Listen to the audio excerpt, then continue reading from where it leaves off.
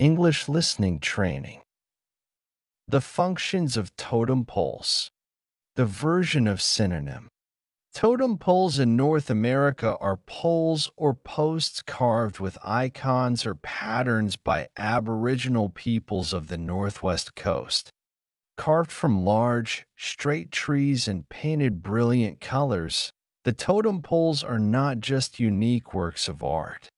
The coastal peoples have long delivered knowledge from generation to generation through verbal traditions, and totem poles were the traditional way of telling the story of an individual family or tribe. The totem pole can be classified into specific groups according to its location and the occasion for which it was carved. Welcome poles were traditionally erected on village beachfronts to greet visitors arriving by canoe. Inside the homes of high-ranking chiefs is where house poles were found. The family's history was carefully carved into each pole. Placed along the back or front walls of a house, house poles also helped to support the major beam of the roof. Memorial poles stood in front of a house. They were placed in memory of a deceased chief or a high-position clan member. The poles portrayed the person's accomplishments or family history.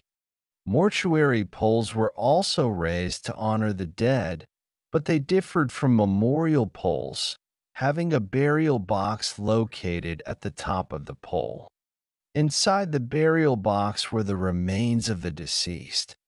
While many of these poles can still be found in various locations on the west coast of North America, there is one pole that can now only be found in a museum, the shame pole.